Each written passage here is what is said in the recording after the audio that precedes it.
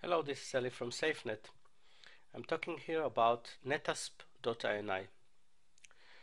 On the server where the license and the netkey is connected, in order for the client to find where the server resides, what we recommend is to add a file named nethasp.ini and put it on the server next to the application directory. So where is this nethasp.ini? You can find it under hasp.com/h4.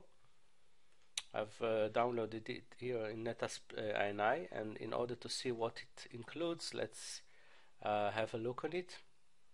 Now all of them are remarks, and what we'll do in order to make them work, I will go to NHTCP IP, and over here I will erase this in order to make it enabled, and instead of all of this sentence, I will put here the number, the IP of the server where the netkey resides. And in addition to that, I will also change the broadcast, NHU's broadcast. I will make it disabled, and then I will save it.